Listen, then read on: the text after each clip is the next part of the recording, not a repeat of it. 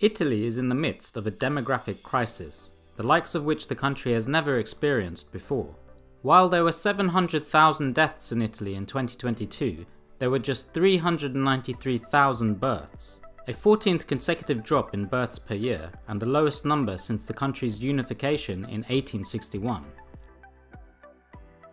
The fertility rate now stands at an untenable 1.24, far below the population replacement level and the lowest rate in Europe. In almost every statistic affecting fertility, Italy is now an outlier. The country holds the European record for the highest age of first-time mothers, at an incredible 31.4 years old. The problem has become so bad that Italian schools are now disappearing due to lack of student enrollment. In the last 9 years, more than 2,500 infant and junior schools have had to close its doors.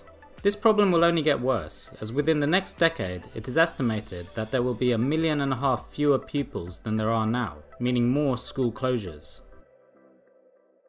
This problem will also persist into the future, as the population of old people relative to young is set to explode. It is clear that paying for social security is going to be a major problem for the government moving forward. So why are Italians having so few babies? In this video we will look at the main reasons for this dramatic decline.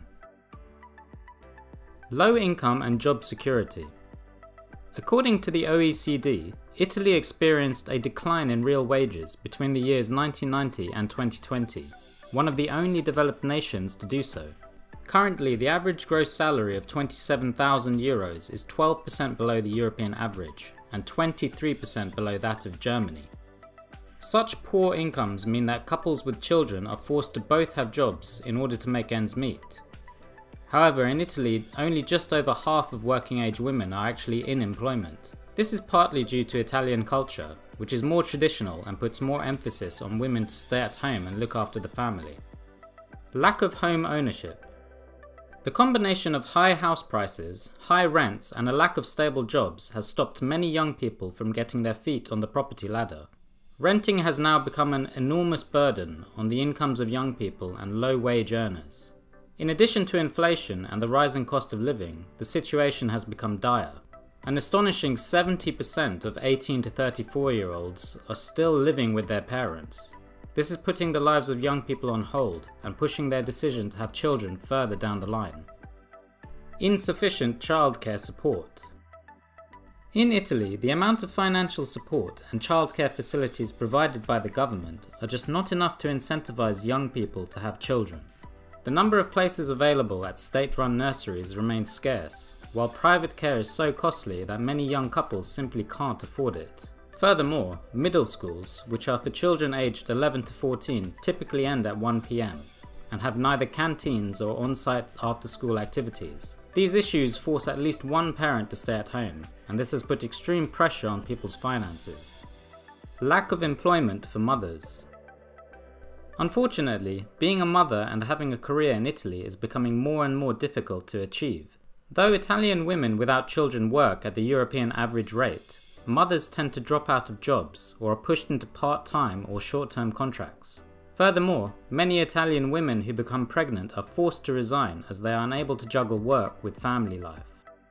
Later down the line, they also find it very difficult to re-enter the workplace, as employers are far less likely to hire a woman who has been out of work for a significant period of time. According to the Bank of Italy, working mothers are earning just half of what their childless female counterparts are, 15 years after the birth of a first child. In the most extreme cases, some women even get sacked when they fall pregnant. All of these reasons have reinforced the idea in Italian women that in order to have career goals, you cannot get pregnant. Hopelessness. Speaking at a conference in May of 2023 on the growing demographic crisis, Pope Francis said the declining birth rate signaled a lack of hope in the future, with younger generations weighed down by a sense of uncertainty and fragility. He said, "The birth of children, in fact, is the main indicator for measuring the hope of a people. If few are born, it means there is little hope. And this not only has repercussions from an economic and social point of view, but also undermines confidence in the future. Starting a family has turned into a titanic effort, instead of being a shared value that everyone recognizes and supports." Over the years, the government has given some financial incentives for young parents to have more children, but no policy has had any success yet. The trends are all headed in one direction.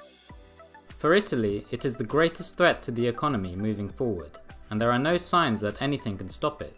The world should watch what happens to Italy, as the same worrying trends are coming to many developed nations. If you enjoy this type of content and would like to know more about important economic trends affecting our world, make sure to subscribe to the T15 report. If you know anyone who would like this video, then please share it. Alright guys, thanks so much for watching and I'll see you on the next one.